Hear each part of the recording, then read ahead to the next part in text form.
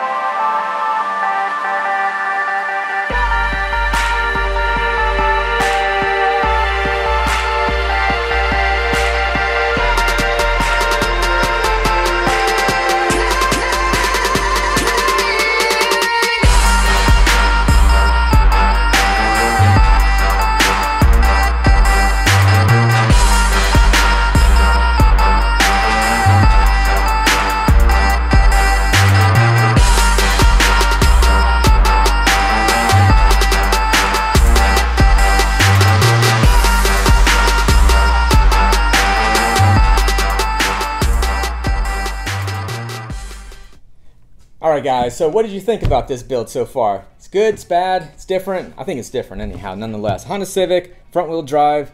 You know, as far as all the RC cars that I've had over the years, this is the first front wheel drive, so it's kind of cool. And I like the little Honda Civic, so definitely a lot of fun. Brings back some memories as far as like the Civic, my buddy having one of these too. Anyway, I like this, it's pretty cool. Now as far as like the time lapse and stuff like that, you might not have gotten everything out of it, but nonetheless, it's just kind of make it short and simple on that part of it, just so you can kind of see how it gets put together. Hopefully you guys, it was pretty decent as far as seeing it, but nonetheless, this thing's pretty rigid anyhow. So I'm liking it. You guys leave a comment down below, let me know what you think about it so far.